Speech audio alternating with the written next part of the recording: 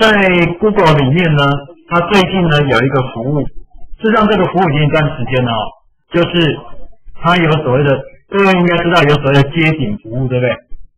那现在呢，它把这个触角延伸到哪里？延伸到博物馆，延伸到博物馆。所以呢，您可以来这边看一下，您直接用关键字找应该会比较快了哦。这个关键字 Google Art 的卷。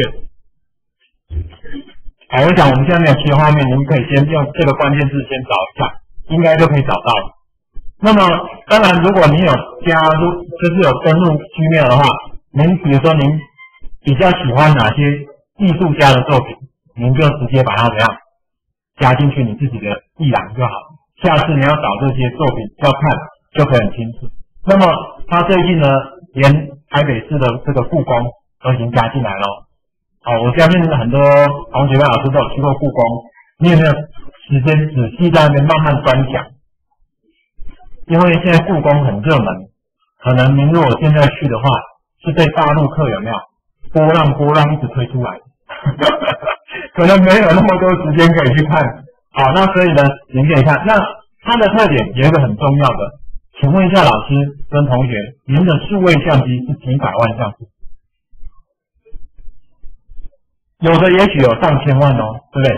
那您知道它的这个艺术街景多少吗？460，后面是亿，460亿像素。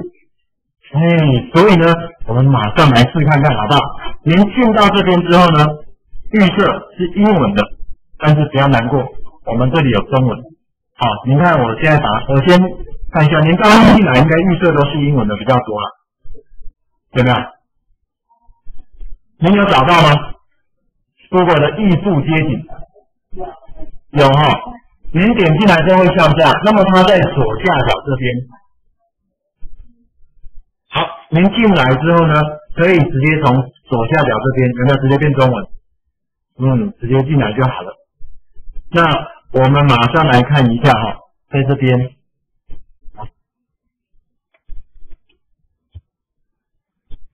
那么您进来之后呢，我们先从左上角这边有看到系列收藏，对不对？好，还有艺术家或艺术作品，您可以透过这种方式找。那假设你想要找到故宫，可以从系列收藏里面来。那么选择所在位置哈，你点这边有没有亚洲的，然后找到台湾，拍水台湾大千两，对，很好找。所以你不知道故宫的英文没关系，但是一定找得到哈。好，点进去有没有翠玉白菜你家？那我们就来看一下哦。翠玉白菜很重要的要看哪里？那只虫啊，对不对？因为它那只虫很不简单哈，所以我们你看把它放大一点，虫在这里，先把它对焦对好。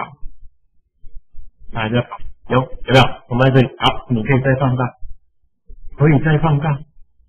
有没有发现？你可以很认真仔细的看，对不对？你可能去故宫还没那么仔细看呢。那有几只脚，你有记印象吗？